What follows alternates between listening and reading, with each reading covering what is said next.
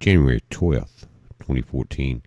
Guys, we got a report of 2 quakes. They'll probably tap this back down to 1 because when you come in that first one at 1 kilometer, they're just picking it up, but they're showing 28.5 kilometers deep on the 6.5. Guys, this is on that fault zone that connects the Mid-Atlantic Ridge and the San Andreas Fault. It goes just above that Cayman Trench. And it's down near the tip, guys, of the North American Craton. And we've had quakes today over 4s near our geysers.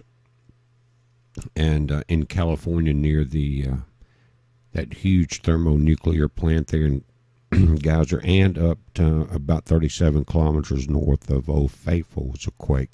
But guys, these are strong.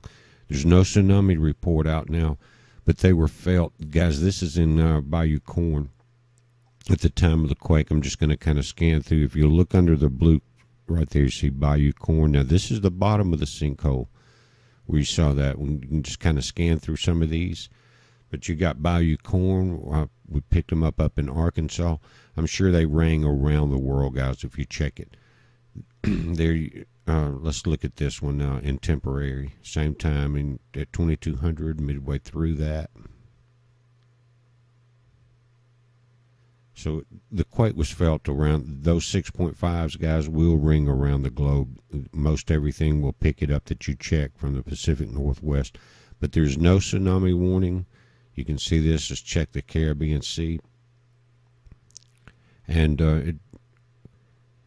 it's going to give you, that was the one down in from the first. Now let's go today, January 13th. This is where the quake is. Right there. We'll click on the text and check that out. But guys, that's one of those breaking points when in the Earth's crust. Very strange right angles in that particular impact area. Also, I've always wondered about that. It looks like something scraped it. Now, here's what they're saying about this. Saying that this applies to countries within and bordering the Caribbean Sea, except for Puerto Rico.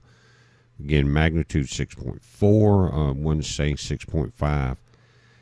A destructive tsunami threat does not exist based on historical earthquake and tsunami data. Says, however, there's a small possibility of a local tsunami that could affect coasts located usually no more than 100 kilometers from the epicenter. Authorities should be alerted. Guys, this may be part of what's going on. We know we've had the solar flares, and I said a couple of days ago that it had weakened certain points when that X-flare came in. Look at the radial speed, guys. This is 900 kilometers a second. That's a little over 2 million miles per hour. And this will normally range at around 350, but it's been climbing. Notice that. Temperatures went up, and the blue line, you see that? The density has went down some, but the radial speed, we're going into ISON's incoming debris trail, and some said we're going to get a bounce back from both sides. Proton spike from the ACE satellites at the time. You see this? Right there. Now, here's current wind speed. You see it's down below 800.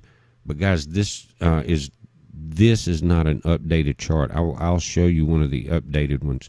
And what's unusual about this is we had a predicted increase. That's plasma density there on the Earth. Now that's back on the 12th. We should be coming out of that. But notice here, guys, coming into the 13th on the UTC time now. Check this out. 500 is what they expected us to be at now. Notice it is rising for the next day, up to the 15th, actually. And that's the midpoint of the 7 days of passage of the ISUN debris stream. Check that out. So if they're thinking we would be at 500 and going to raise up another 100 kilometers, guys, we've already peaked at over 900, and it's rising now as I'm doing the video. So as this pressure on the Earth increases, we've seen these volcanoes, and the heat went up also. Now this is looking at our magnetopause. Did you see those red lines pop back like that? That's a lot of pressure. This is just a few frames. This is coming in from the our GOES satellite system.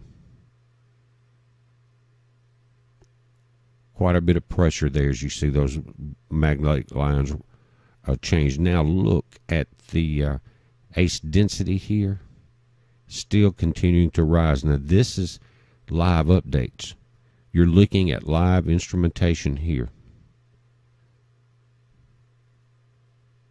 Ion density, everything's on the rise. That ACE density is up. The electrons, protons. So notice also the ACE magnetic field, guys, coming into the 13th. Very different. Now, what's strange about this magnetic field is that solar wind pressure comes in.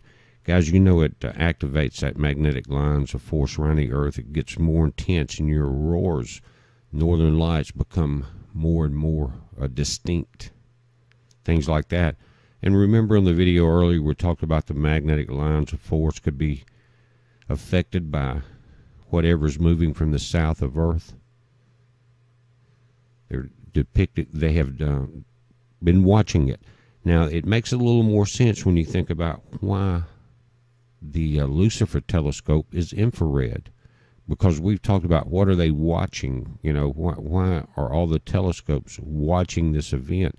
And now, I'm not sure how much of that 2-hour show you watched, but this magnetic field of energy, this ball of energy that's headed towards Earth from the south of us, is only detectable in infrared.